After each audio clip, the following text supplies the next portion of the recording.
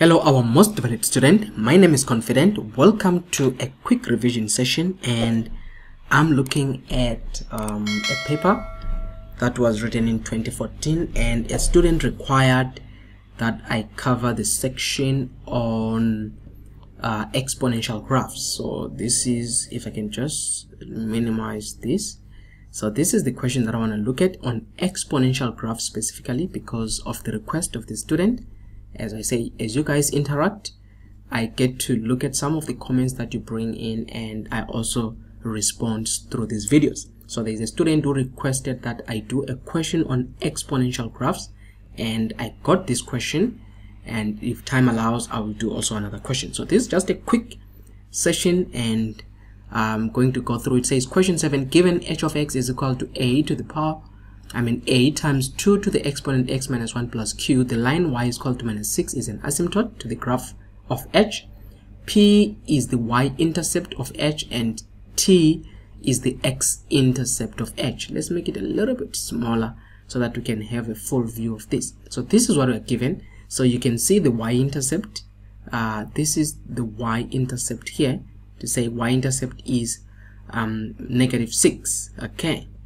And then they are also saying you have a point, this is the graph of h, and you have a point t is the x-intercept. So we have got p as the y-intercept and t. So there is the p and there is the t. So now the first part says 7.1, write down the value of q. See, you are writing it down as 1 mark. So in the exponents, you must always remember when they give you your equation, let me quickly write it here, to say h of x is equal to a times, this is a times, 2 to the exponent x minus 1 plus q. You must always remember what is your q. Your q is the x, this is the asymptote. Don't forget that. So if I'm to spell it properly, this is the asymptote. Don't forget. So now the question was write down the value of q. So the value of q here is our asymptote, and they told us that y is equal to -6 is an asymptote. So what does it say? Simple. Q is equal to -6. That's why they say write it down. You don't have to calculate that. And then they're saying if the graph of h passes through point, there is a point, calculate the value of a. They made it 4 marks. I don't know why they made it this so much marks, but anyway, you're given a point -1, -5 and a quarter. Let me do this. So you're given a point here to say -1, and we have got 5 and 1/4. Did I put that right? -1 and negative. So it's both negatives. So this is what we have, and then now they are saying you need to calculate the value of a is 4 marks. So, but remember, we are given this equation here to say what is my h of x. H of x is equal to a times 2 to the exponent x minus 1 plus q. So they gave me these 2, but I know my q now. Q is what? -6, remember. So we say -6. You no longer need to write the value of, you have to substitute q for the value of q there. So now let's look at this. Remember, these are my x-axis and these are my y-axis. So when I come and substitute, and y here is my h of x, don't forget that. Y is your h of x. So if I come and substitute to say -5 and 1/4, which is my h of x, is equal to a times 2 to the exponent x now is -1 -6. It's a matter of substitution there. So if I continue with this, what I have is -5 and 1/4 is equal to, actually I don't have to say equal to now. Look at this. I've got -6 on the other side. I can make it join that, cross the equal sign, it's negative. When it crosses, it will become positive. So this will be the same as saying here +6, you see, is equal to a to the power a times 2 minus 1 with a calculator, it must give you -2, but as an exponent, don't forget. So that is that. You don't have to do much here. You can even go on and say, now I'm interested in remaining with a. So you see, you can divide by what you don't want, which is 2 to the power -2. Why? That's what I don't want. But what you do on the left, you do on the right, 2 to the power -2. This will simply take you to say your value for a now. A is equal to, you can straight away punch this on the calculator, you see, so that you don't have to do much. So it's a fraction, then you say shift that. Be careful. Now this is what some students make an error on writing 5 and 1/4. They will say -5 bracket, okay, 5, and then I don't know how they do it in their calculator, but after that, okay, this is what they do. I know they do this fraction, and then they play back, and they say 5, and they play forward, and then they say 1/4. That's suicidal of you guys. If you do that, if I put a negative there, look at this, equal to, it's giving me -5/4, because this is simple 5 times what you just did here. There is a times, there is -5. If I put a times here, the calculator will allow me. You see, that's what you just did. It's -5 times 1/4. Now don't do that. That's not what you do when you're punching a fraction, a mixed number. So what you do is say shift, you press that number. You see, the calculator already has the values where you must input your -5, and then you've got 1/4. Now if I say equal to, do you see the difference now? So don't forget that. So let's do it now properly. So I've got the fraction here to say negative shift. I have that, which is 5 and 1/4. I'm saying that, and then plus 6, and then I divide by 2 to the power -2. I prefer this because it gives me my answer straight away. I get 3. So a is equal to 3. So the question was here, we need to what? Calculate the value of a, 4 marks. So a is equal to 3. I don't know why they made it so much marks like that, but anyway, it's good. Calculate the average gradient between the x-intercept and the y-intercept of, okay, calculate the average gradient between the x-intercept and the y-intercept of h. Now, average gradient, where is the x-intercept? So let's come here and say, this is my x-intercept, is a t, and this is my y-intercept. And average gradient, remember, they're talking about that straight line here. That's the average gradient. So what I need to find the coordinates of t as xy. I need to find the coordinates of p as xy. Then I use the formula for average gradient as y2 minus y1 over x2 minus x1 as my average gradient, equal to. See that? That's what I'm supposed to use. But I need to find what are the coordinates of t and what are the coordinates of what? Of p. Now, coordinates of t is the x-intercept. So look at this.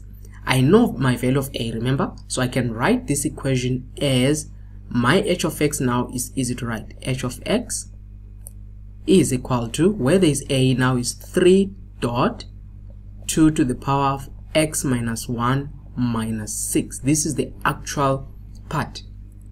Now let's start with the x-intercept. Now you must know, the moment you say x-intercept, y is equal to 0. But I told you, what is y? Y is h of x. That's your y. This is same thing. Whenever you're saying y, you're meaning h of x. So now, if I now find the first part here, when h of x is equal to 0, so I will have 0 is equal to 3 dot 2 x minus 1 minus 6. I have to make x the subject of the formula here. Now take x to the other side.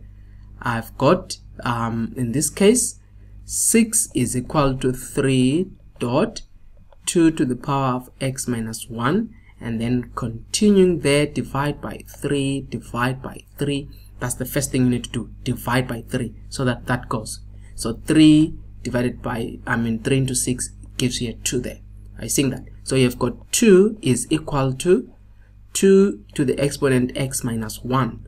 This now you have to use the laws of exponents. The base is the same. What is the power here? There is a default 1. So if the base is the same, you use that law which says if a to the exponent x is equal to b to the exponent x.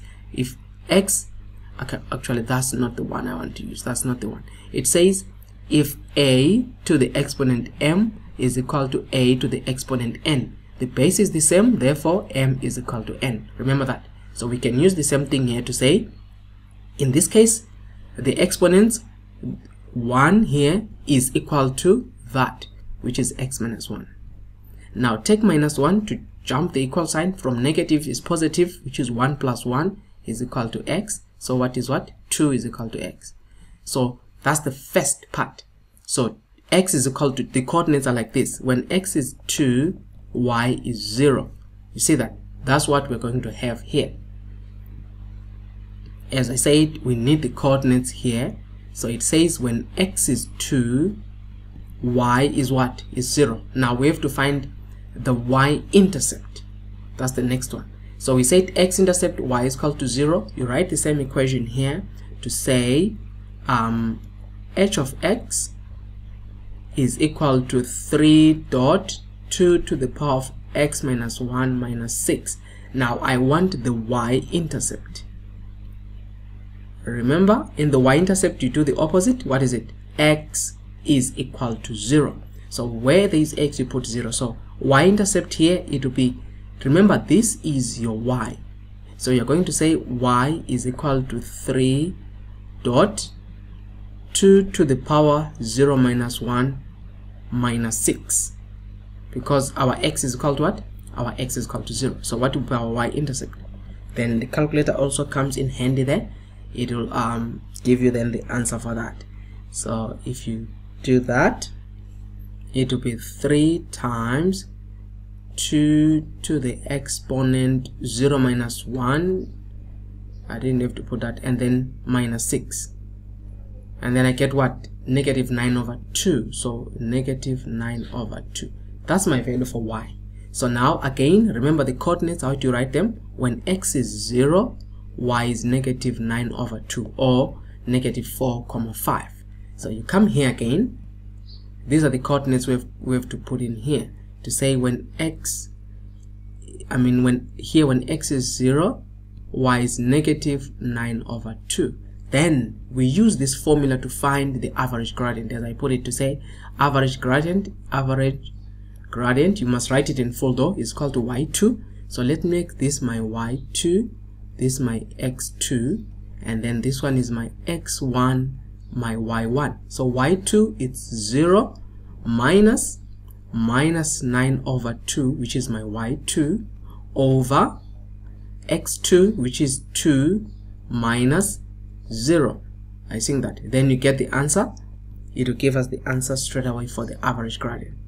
So if you use a calculator there, it will be 0 minus and then negative 9 over 2, then it's divided by 2 minus 0, and then we get what? 9 over 4.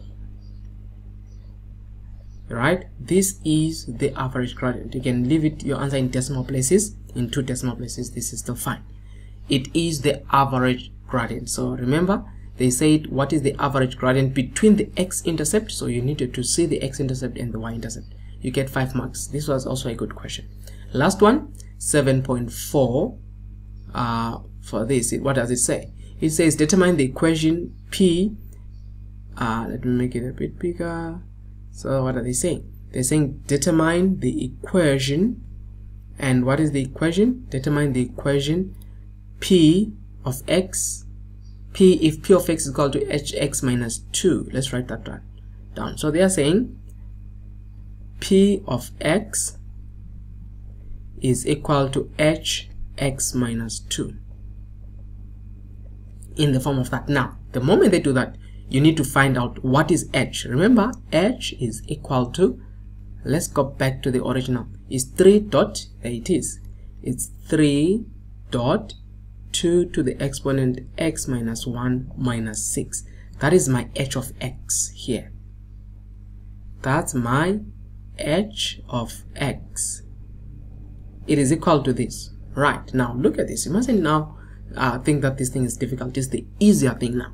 if I move from H, then I go to H. Now where there is X, okay, let me just use it like this. You see, I'm still having H, but now where there is that X, I have got now X minus 2. You see the change is equal to, so I'm writing things that don't change, which is 2. Now where there is that X value, that's where now we are going to have that X minus 2. I think that. And then we've got what? Minus 1, which was always there, and then minus 6. That's how this thing changes. And then equal to 3 dot 2. Now X here, minus 2 minus 1 in the calculator, it must give you minus 3 minus 6. Now this becomes your what? Your P of X, because they told you this thing is P of X. Then the answer is that. Then you get how many marks? You get 2 marks for that. So guys, this was a 12 marks exponential graphs. Not really complicated, you just need to know how to explain and understand them. We've come to the end of our lesson. Remember guys, I'm doing this while you guys are preparing for your final exams, and bring me some of the topics that you're struggling with while you're just preparing for exam. This is just in time, you know. I know the website, I mean the YouTube channel has a lot of content, but there is one area maybe you are not finding it in the channel. Just send me a feedback, and then I'll make a quick video just in time. We've come to the end of our lesson. Remember to subscribe, share the channel, and you will always benefit those whom you wanna share with. Thank you.